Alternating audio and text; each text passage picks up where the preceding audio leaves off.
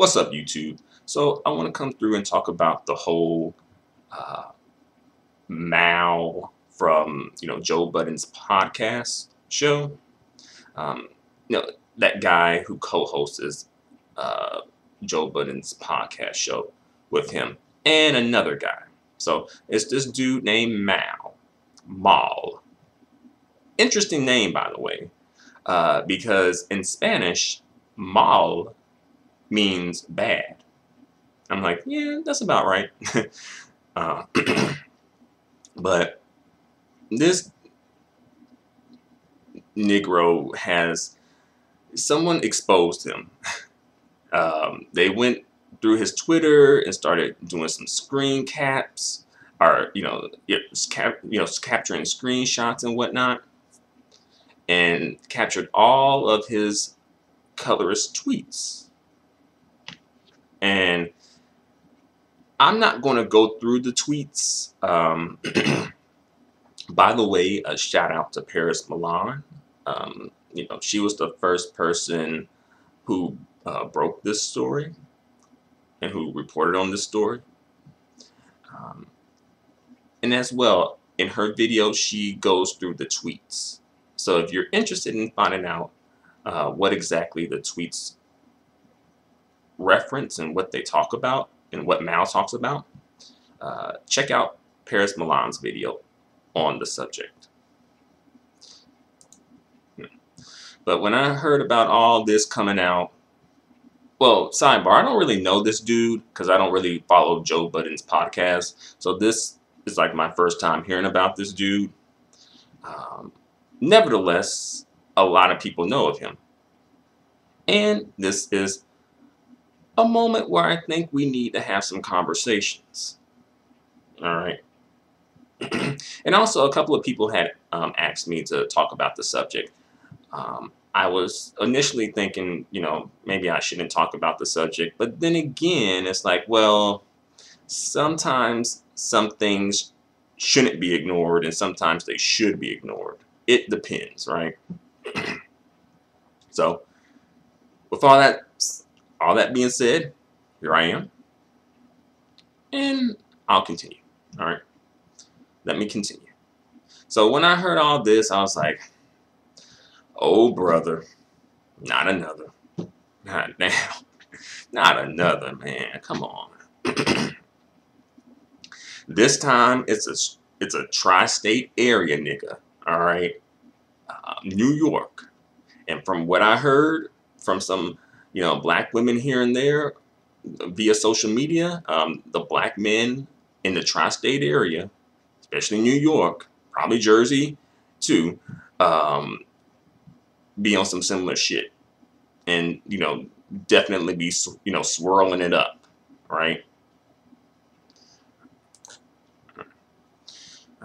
And of course, it gotta be a dark-skinned brother saying the most fucked up shit about his dark-skinned female counterpart. It always gotta be a dark-skinned brother. I don't know. Majority of the time, it seems like am I reaching here? But it seems like there's a pattern. Am I reaching? Anybody? Y'all think I'm reaching? Y'all think I'm just, making up stuff? I don't know. But at this point, I don't think I can just, pretend to be blind. Not that I ever was pretending to be blind. Not me, not me. To this bullshit that comes up a lot.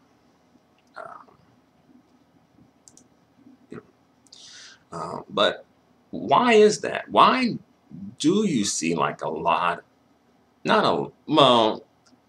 why do you see enough dark-skinned black men engaging in this type of fuckery? Why do you see that? There seems to, again, there's a pattern to this. What reasons do they have to disparage their dark-skinned female counterparts? Because I don't really think their dark-skinned female counterparts do the same to them. Yep. maybe I'm missing something, but I don't know. I just don't see that same level of animosity coming from dark-skinned black women toward dark-skinned black men. Um, so this dude Mal, he says that his tweets were jokes, right? Of course, that's what they all go to. It was jokes. Like, it was a joke. Can't you take a joke? You're so sensitive. Right? And also doubling down pretty much, right? He, like, if this was truly a joke, couldn't you just say, "Hey, I apologize. It was a joke. I didn't mean to offend anybody." Even though we all know what the things that he was saying in those tweets, those weren't jokes. All right, those weren't jokes. Those were very offensive, disparaging, and even disturbing comments. Saying one comment saying like if he saw a dark skinned woman drowning, he would add more water. So at this point now, his colorism is taking on a violent tone. It isn't just the usual colorism shit, like, oh, hair texture, or oh, facial features, or oh, dark skin. Now it's a violent aspect to it. There's a violence aspect to it now. We gotta have some conversations and talk about this, because some folks like, oh, haha, it was just jokes, and then a couple of weeks later we're looking on the news and we seeing some colorism shit done popped off, and some dark-skinned black woman done got attacked or murdered by some extremely self-hating, violent, demonic dark-skinned man, a colorist dark-skinned man. So, we gotta be mindful of this stuff here. All right. And also, he takes no accountability for anything he says, by the way. No accountability at all. Right? It's jokes. That's all. Right? That's all they're getting. And still, arguing with people, having back and forth with people. I think he watched Paris Milan's video too, by the way. And Paris Milan also did a live stream about the subject too. About this subject too. And then I had caught one dude calling in, pretty much trying to low-key defend the dude, right? And Paris, she was not having that shit. And I don't blame her. Because, like, some things I'm just like, I can understand, like, I'm not entertaining some things. Like, some things I'm just not going to entertain, right? Even, like, on my channel with me, I'm like, some shit I'm just not going to be entertaining. Some of these comments I'm just not going to entertain. All right. But to the dark skinned sisters, all right, don't be fucked up by this fuck niggas fuck shit. All right, don't. Mal doesn't feel this way because of who you are. Believe it or not.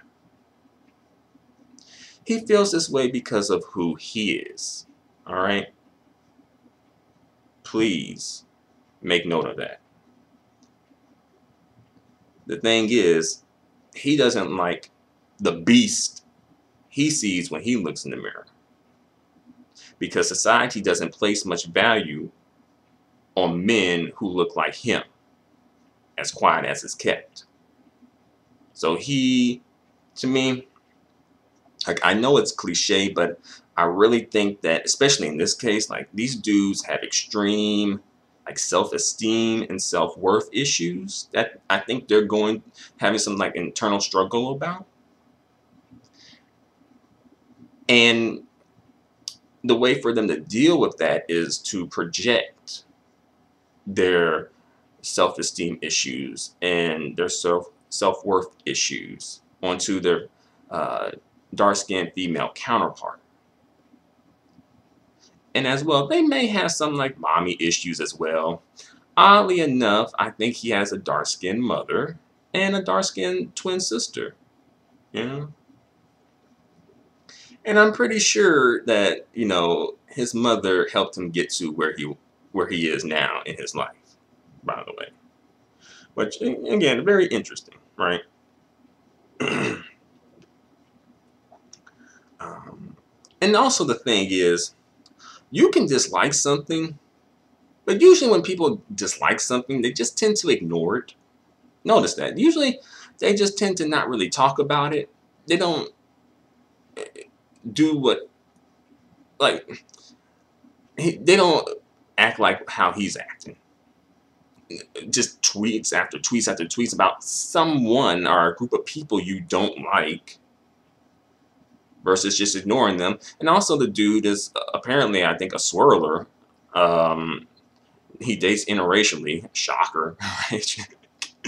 And by the way, I think black women, you just need to be thanking these non-black women for, um, cleaning up the fuck shit and the bullshit and dusting the black community. I know that's y'all favorite word lately.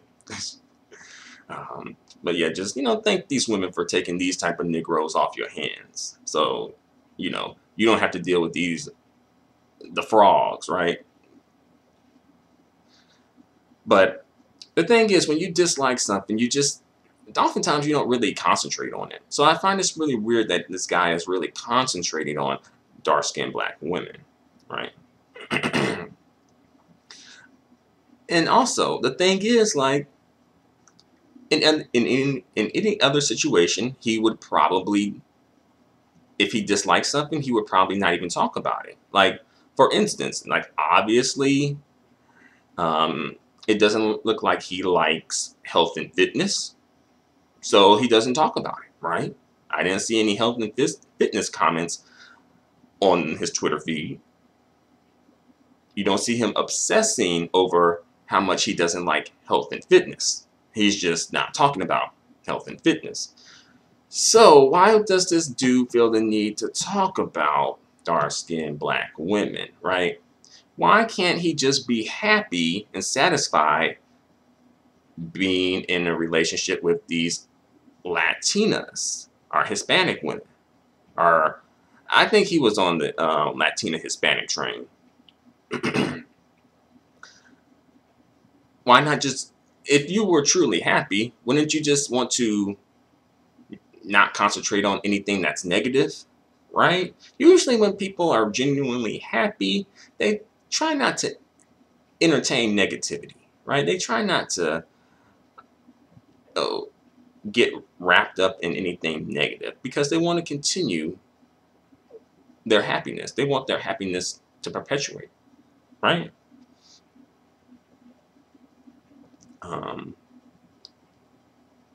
Also, this is something I kind of need to bring up too, and I know some people gonna be in their feelings about what I'm about to say, perhaps, but I'm just gonna say it anyway. All right.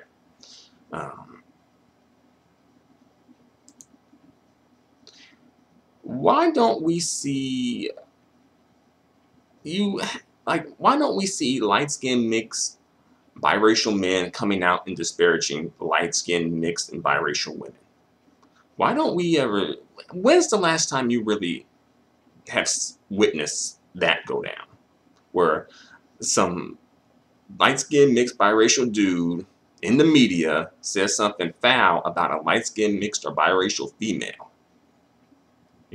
Not on some like, oh, I'm calling out colorism, but like just on some ignorant shit. Like, oh, light-skinned bitches got bad credit. Light-skinned bitches got, bad skin or something. Some ignorant shit, right? Why don't you ever see that? Right? And, honestly, I think you may see the reverse happen a bit more, where you might be more likely to see the light-skinned mixed biracial female come out and say something low-key disparaging about a light-skinned mixed or biracial men before. But notice that you don't really tend to see that for some reason. And also, that's why some light-skinned mixed and biracial women get in their feelings when they come to my channel and they see me speaking candidly about their colorism fuckery. And the same with some dark-skinned brothers, you know?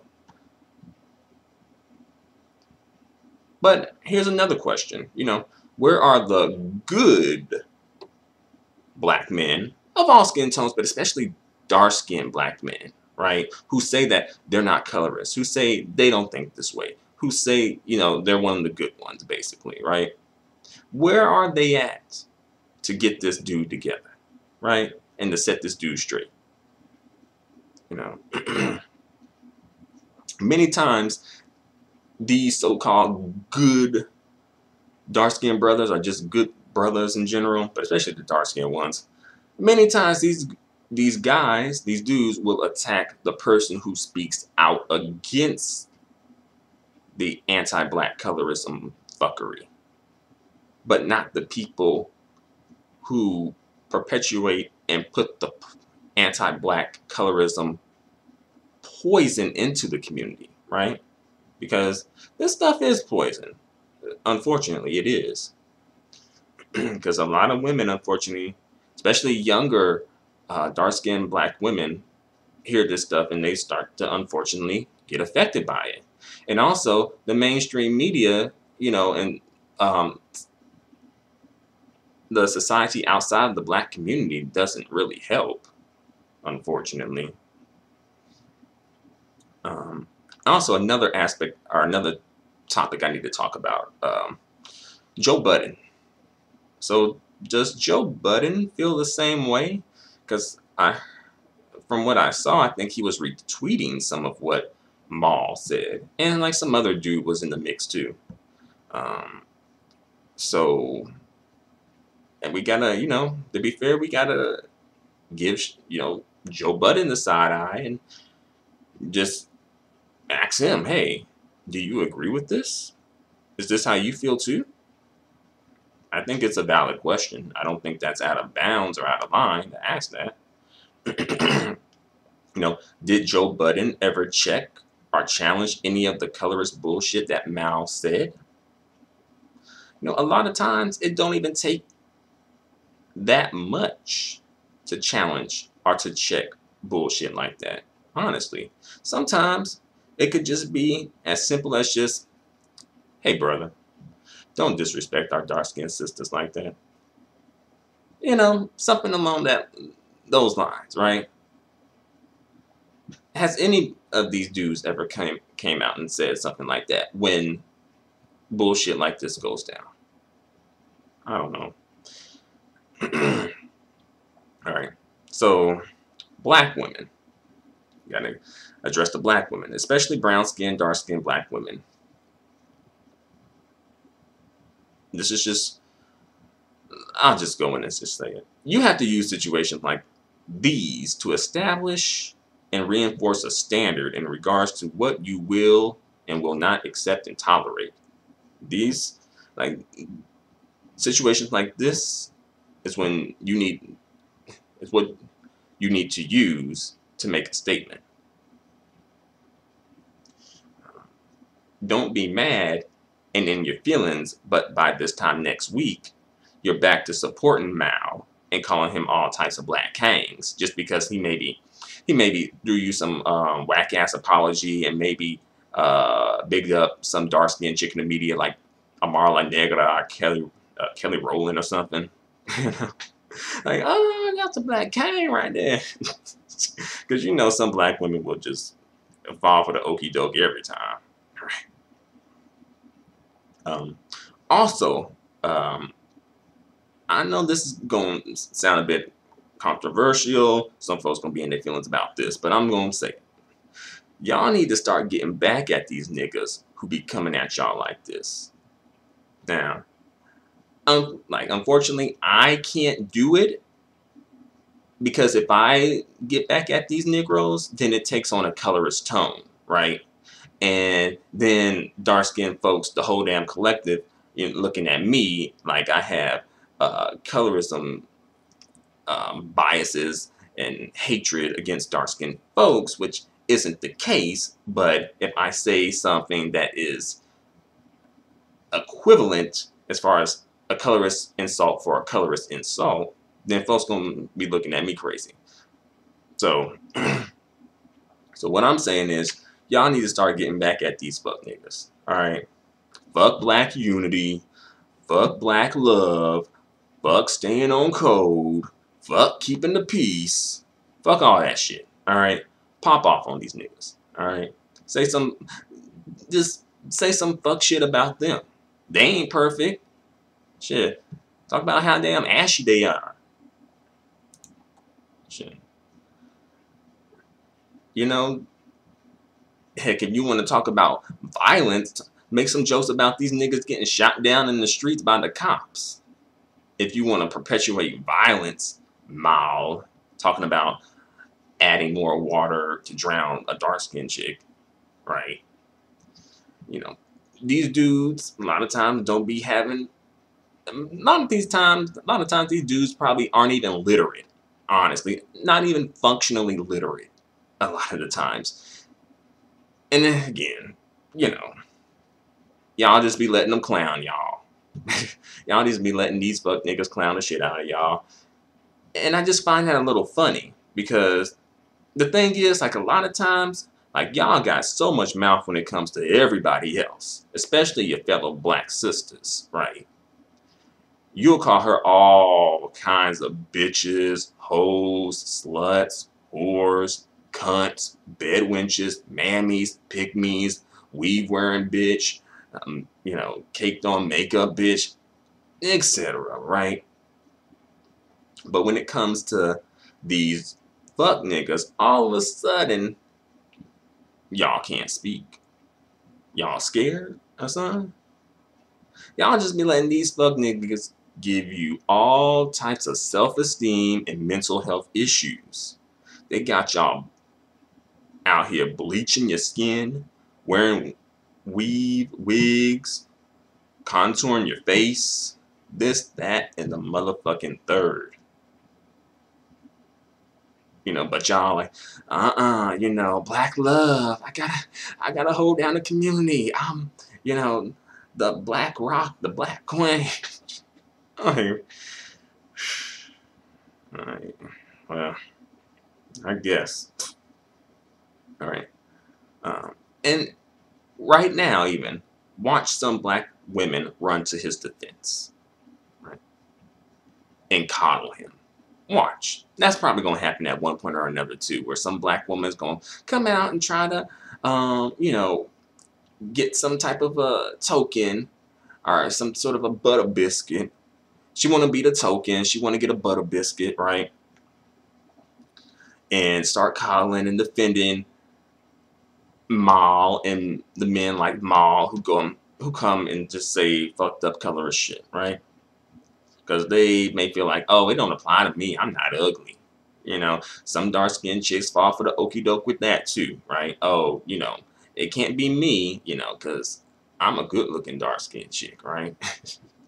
And then the light-skinned chicks be acting like, oh, it don't apply to me. I ain't dark-skinned. Well, and perhaps it doesn't, but when it comes to the light skin and really these non-black women, I'm like, you kind of need to watch out for these type of dudes too. Because these type of dudes, they ain't, I don't know, I don't really think they are really going to be offering you a loving, healthy, fulfilling relationship. I don't think so, based on how this guy is acting. I don't think he's going to offer you much in that way. He'll probably get you knocked up and then leave you a single mom, maybe, and then complain about having to pay child support if he even pays child support,